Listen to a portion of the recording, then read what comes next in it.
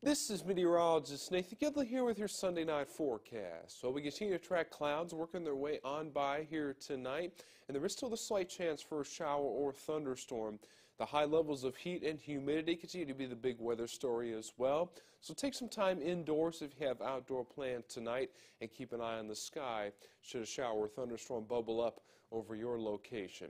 Now there is still the slight chance for a shower or storm in the first half of the night, where those chances go up a bit through the overnight hours. Still some uncertainty though on when these showers and storms will develop tonight, and low temperatures drop down into the lower 70s. So just keep an eye on the radar and stay tuned to the latest forecasts here from the Live Doppler 15 Fury Storm Team.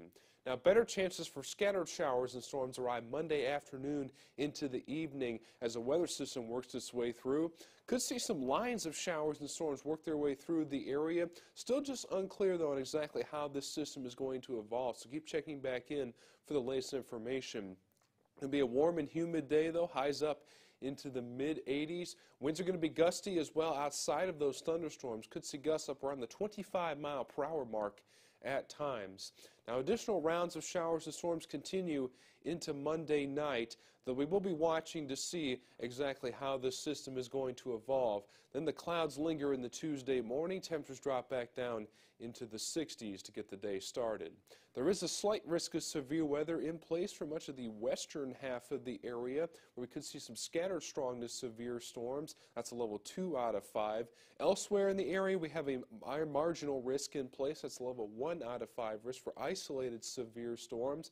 Main concerns here are some gusty winds, some hail, and some heavy downpours. The tornado threat with this particular setup is pretty low. Another very humid day, though, up in the tropical category on the muggy meter. We see some relief, though, later in the day Tuesday. We start the day in the humid category, but we'll end up in the comfortable territory by later in the day. Then we're set for a nice stretch of comfortable days through the rest of the work week.